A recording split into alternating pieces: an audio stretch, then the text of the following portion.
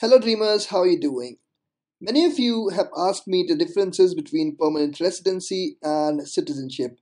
So in this video, I'm going to tell you the key differences between having a permanent residency or a citizenship of Canada, and similar would be for Australia. So if you want to know the differences, stay tuned. Hello everybody, this is Shitanshu from Dream Abroad. If you want to immigrate to Canada or Australia without paying hefty fee to the consultants, please visit my channel. I've got tons of videos on the immigration process of both of these countries. I regularly upload videos almost every week, so if you haven't subscribed my channel yet, please subscribe it right now. Okay, so if you are a permanent resident of Canada, in that case you would hold a PR card. But if you're a citizen of Canada, in that case, you'd be holding the passport of Canada. If you're a permanent resident of Canada, you have to live there for a certain number of years and then pass an exam to become the citizen of Canada and get that passport. Now, please note that some countries do offer the dual citizenship as well. So, if your home country does offer the dual citizenship, well and good. For people who are living in India, India doesn't offer dual citizenship, however, Canada does. So, if you're holding a Indian passport with the permanent resident card of Canada, in that case, you're free to travel to India whenever you want to travel. But let's suppose that you get the citizenship and you get the passport of Canada. In that case, you would need to get a visa to travel to India. So this is one difference which is quite striking.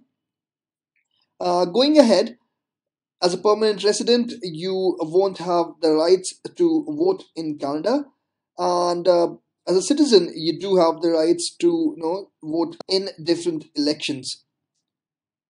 Okay, and similar is the case with Australia as well. Minded, the basic rules are very similar. Okay, if you're a permanent resident, you are not allowed to enter or work in the Canadian military. While if you're a citizen, you can work in the Canadian military forces or in the Canadian army. Okay, moving ahead. So if you're a permanent resident and let's say by mistake or or deliberately you commit a criminal offense, in that case you could be jailed, or you could even be deported to back to your home country. While if you're a citizen, then you won't be actually deported to any other country, because Canada is your home country in that case, and you would just have to serve your jail term or whatever. Now, as a permanent resident, you would need to spend 2 years out of 5 to maintain your PR status, but there's no such requirement in the case of a citizen. If you're a citizen of Canada or Australia, obviously you can live, work anywhere in the world, for any number of years, and you can come back and still your citizenship would be intact. But if you're a permanent resident of Canada and you're not there for 2 years out of 5 years, you would be losing your PR status. And of course, the rule for the citizenship, you have to be there for 3 years to apply for the citizenship of Canada. Okay, now the visa requirements for other countries. Of course, because you're a permanent resident of Canada, you would get some benefits. There are a couple of countries for where you can actually get the visa-free travel. That's in South America, but most of the countries, you would need to abide by the rules of your passport that you're currently holding. So let's say if you're holding an Indian passport and if you want to travel to Europe or any other country, maybe in UK, you need to get a visa for that.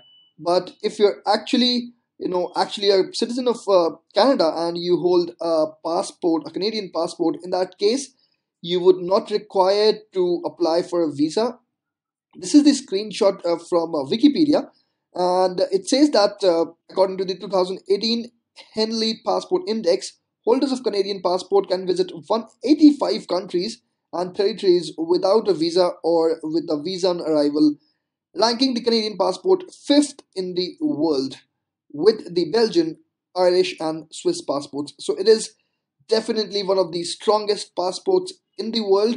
So if you do hold this Canadian passport, in that case, you would not need a visa to travel to so many countries, and a visa-free access to United States as well. So obviously, this includes United States.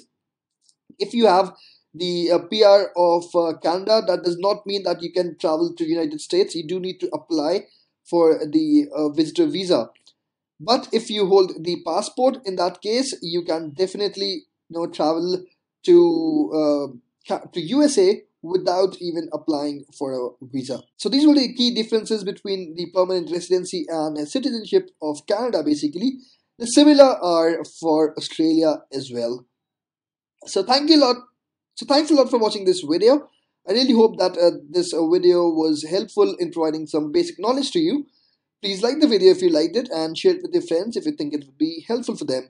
And also, please subscribe my channel if you haven't subscribed it yet.